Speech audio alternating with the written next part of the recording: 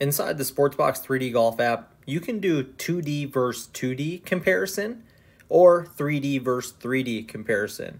I'm going to start with the 2D versus 2D.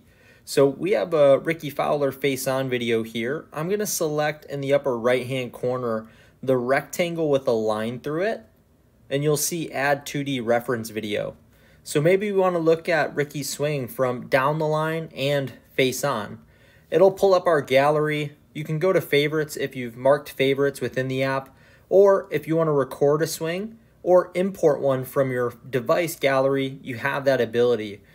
I'm going to import one from my device gallery, and we can have that side by side in 2D of Ricky Fowler from down the line and face on.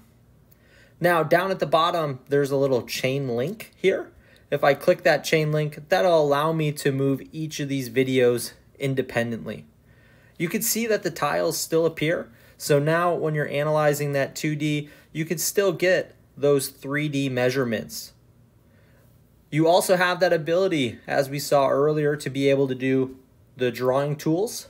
So feel free, draw all the different lines that you would like on either of these screens, and you can move the golfer and have that standard analysis that we're so used to in the golf coaching industry.